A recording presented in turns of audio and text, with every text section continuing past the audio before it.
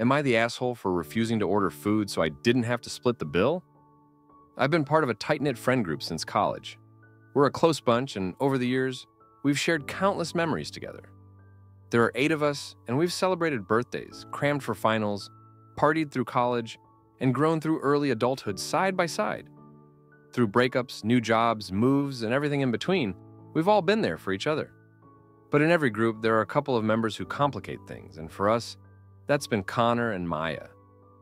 Somehow, they always find a way to turn our outings into a financial headache. It all started back in college. Whenever we'd go out for a meal, most of us would order reasonably, sticking to our budgets. But not Connor and Maya. They'd always pick the priciest options: gourmet entrees, top-shelf drinks, and desserts galore. And when the bill arrived, it was as if they had suddenly developed amnesia about bringing their wallets. Connor would pat his pockets and say, "Oh, I must have left my card at home." And Maya would chime in with, "Can someone spot me? I'm waiting for my paycheck to come through." At first, we were sympathetic. We were all broke college students, after all. But even after we graduated and started working, their habits didn't change. One memory still burns bright. During a group trip to the beach, we decided to have dinner at a nice seafood restaurant. The rest of us ordered simple meals, aware of our budgets, but Connor and Maya, they went all out.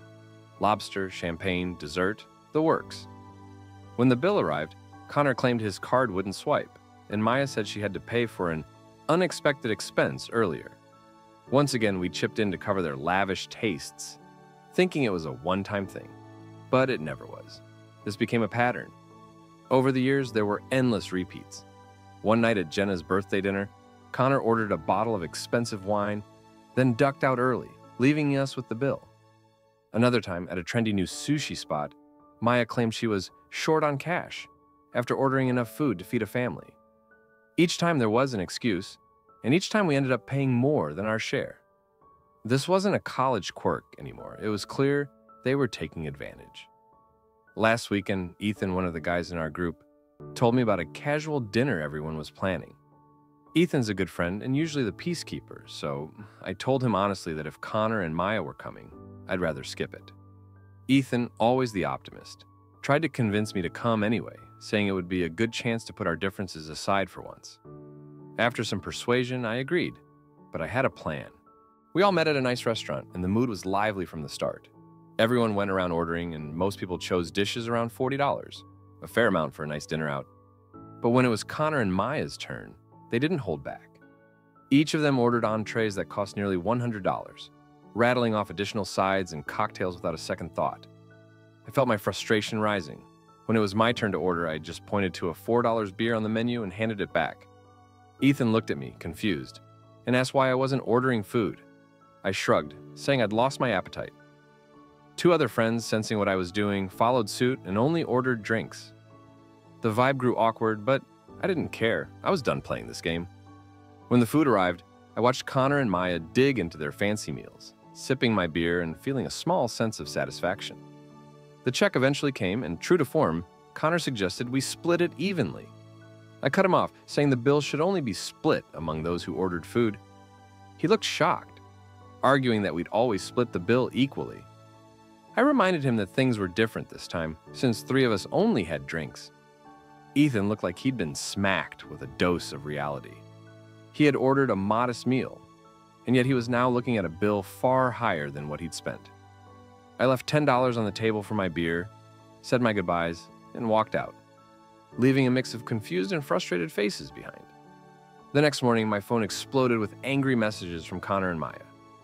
They called me selfish, cheap, and even petty for not ordering food, which forced them to pay more than they expected. I laughed, feeling the irony. They were upset about paying for their own extravagance. Ethan also messaged me, saying he was disappointed and felt I could have simply skipped the dinner rather than make a scene by ordering only a drink. I felt a twinge of guilt. Ethan's a good friend, and he meant well, but I also believed he needed to see Connor and Maya for who they were, users. To give some context, where I live in Australia, restaurants don't typically split checks, and tipping isn't as big as it is in the States. Ethan could have easily asked Connor and Maya to transfer him the money, but he's always had a soft spot for them, even though it's clear they're just exploiting his kindness. I admit my approach was a bit petty, but I was exhausted from constantly subsidizing their expensive habits. If Ethan wants to keep helping them, that's his choice, but I'm done with it. Despite the tension, Ethan and I remain friends. He's a good guy, but he's been blind to Connor and Maya's freeloading for years. I hope this experience opened his eyes a bit, but only time will tell. For now, I'm standing my ground. If they want to eat like kings, they can pay like it too. No more free rides on my account. Not long after, another opportunity to reinforce my stance presented itself. Tara's birthday was coming up, and she planned a weekend getaway at a cabin in the mountains. I knew Connor and Maya would be there, but I saw this as a chance to reinforce my point. We carpooled to the cabin, and from the start, things went smoothly. The first night, we grilled burgers, shared drinks, and played board games. But on the second day, the familiar freeloading habits started creeping back. We went on a group grocery run with everyone contributing a set amount to cover basic supplies, breakfast items, snacks, drinks, and ingredients for a BBQ feast on the final night. However, as we shopped, I noticed Connor and Maya sneaking in pricey items, premium steak, gourmet cheeses, fancy chocolates, and top-shelf liquor. I decided to let it go at the moment, but I kept track mentally. Back at the cabin, everyone pitched in to help prepare dinner, and we had a great meal. But as the night wore on, Connor and Maya gravitated toward the premium items they'd added, encouraging others to try the special foods they'd picked out. When it came time to split the grocery bill, they again suggested an even split. This time, I had my notes ready. I pointed out that certain luxury items hadn't been agreed upon by everyone and should be covered by those who added them. Maya claimed it was all part of the group experience, but the rest of us were fed up. I insisted and the group backed me. Reluctantly, they paid up, though their resentment was palpable. On the drive home, Ethan and I had a long conversation. He admitted he'd overlooked Connor and Maya's behavior for too long and thanked me for finally bringing it to light. It felt good knowing he was starting to see things more clearly. Months later, we planned a day trip to an amusement park. I knew Connor and Maya would likely pull something, and sure enough, they veered toward the priciest attractions and food stalls. When it came time for lunch, they suggested a fancy sit-down restaurant, while the rest of us wanted the affordable food trucks. I suggested we split up and meet afterward. Predictably, they went to the restaurant while we enjoyed street food. Later, they downplayed their expensive meal, but the group had wised up. As we left the park, Connor casually mentioned the cost of tickets and food, suggesting we pool remaining cash to cover any extra expenses. I reminded him that everyone should handle their own costs, and the group agreed. He dropped the subject. Our gatherings became less frequent after that, and the dynamic shifted. Connor and Maya gradually grew more mindful, realizing the group wasn't willing to keep covering for them. Over time, our meetups became more about quality time than extravagant spending. Connor and Maya's freeloading habits became a distant memory, and our friendships grew stronger. Looking back, I have no regrets. Standing my ground was necessary to protect our friendships and set boundaries. If I hadn't, the resentment might have torn us apart. Today, our gatherings are less about spending and more about genuine connection. Those difficult conversations ultimately led to stronger, healthier friendships. And for that, I'm grateful. Commentary time.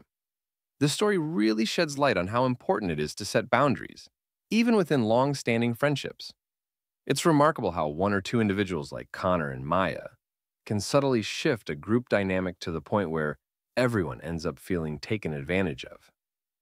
These kinds of freeloading habits can go unnoticed for a long time because close friends often feel uncomfortable addressing financial matters, fearing it may create unnecessary tension. But OP's decision to finally put their foot down led to a necessary reality check, allowing the group to reassess what they value in their friendships. What's striking here is the toll that constantly covering someone else's expenses can take. Over time, it builds up resentment and can even strain good friendships, like with Ethan, who felt caught between supporting OP's stance and maintaining group harmony.